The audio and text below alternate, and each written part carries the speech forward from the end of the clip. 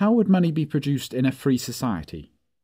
Let us first observe that the fact that the quantity of money is irrelevant for the wealth of a nation must not be confused with the ideal of stabilizing the quantity of money. The latter ideal is in fact a spurious ideal and does not follow from the aforementioned fact. There is nothing wrong with increases or decreases of the quantity of money. The point is that such increases or decreases should not be mistaken to benefit society as a whole. Right and wrong in monetary policy does not concern the question, to which end should the quantity of money be modified? Rather, it concerns the question, who has the right to modify the quantity of money? And in a free society, the obvious answer is, all producers of money have the right to produce more money, and all owners of money have the right to use their property as they see fit. In a truly free society, the production of money is a matter of private initiative. Money is produced and sold just as any other commodity or service. And this means in particular that in a free society, the production of money is competitive.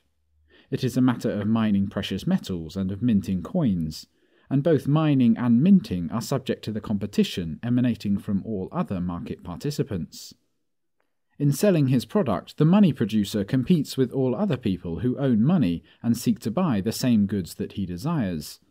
And in buying factors of production, the money producer competes with the producers of chairs, theatre performances, telephones, carpets, cars, and so on. In a word, in a free society the production of money is constrained within fairly narrow limits that are determined by the willingness of other members of society to cooperate with our money producer rather than with someone else. What kind of money would prevail in a free society? Theoretical considerations and historical experience all point to the same answer.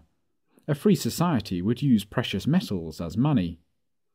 Payments would be made in coins made out of gold, silver, platinum, copper, or whatever other substance would combine scarcity with the physical advantages of these metals. By contrast, paper money has always been fiat money. That is, it has always been imposed by the coercive power of the state. It is not the money of the free market, but the money of a partially enslaved society.